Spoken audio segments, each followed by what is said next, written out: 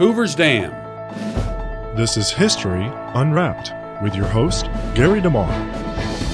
Hoover Dam was named after President Herbert Hoover, who was instrumental in its construction.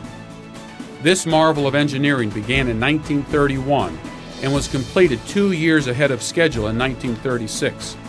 When Franklin Roosevelt defeated Hoover in the 1932 presidential election, his Secretary of the Interior removed Hoover's name from the project and unofficially renamed it Boulder Dam. After Roosevelt's death, Congress restored the name Hoover Dam. Amazingly, the concrete used in construction of the National Historical Landmark is still curing and gaining strength every day.